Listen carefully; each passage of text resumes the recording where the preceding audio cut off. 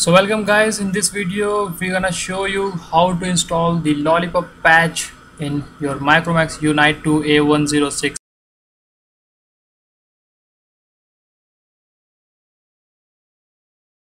First thing you need to do is just download the patch ROM down from below the description, and after downloading this ROM, place in your memory card and reboot into recovery mode by placing power plus volume up or volume down buttons both same time and reboot into recovery mode. After that, flash the ROM.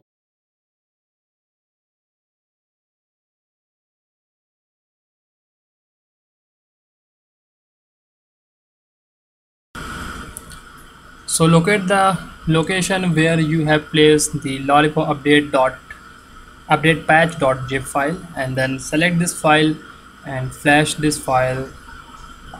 This flashing file is brought to you by Tech Guys, officially developed by Micromax Unite 2.net, but that update contains some bugs like the storage problem will fixed, but in some games like GTA Vice City, San Andreas and some HD games like Modern Combat, you found that permission to read SD card is not coming out. So we have patched that problem, and now in this update you can play any game through your macro SD card. After patching this ROM in your official update,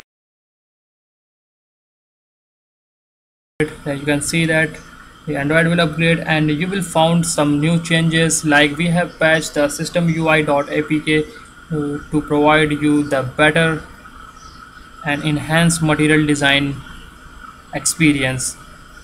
In our system.apk patch file, your black status bar will now become an adaptive, like if your action bar is color is blue, then it will adapt your blue color, and other tweaks we have added in this patch, like the sound quality was improved, camera quality improved, battery performance improved, and heating issues now removed, and much more things that you will found when you use this update in your phone. If you encountered any problem, you can anytime leave your comment on our wall or in this video.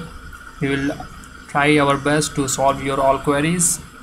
Thanks for watching this video. For any query, any suggestion, you are free to leave your comment. Don't give thumb down. If you have any problem, leave a comment, talk with us. Do not rate, do not dislike our video. We are working a lot, we are working harder to provide you everything. You can see that the micro SD card is now changed into your internal memory.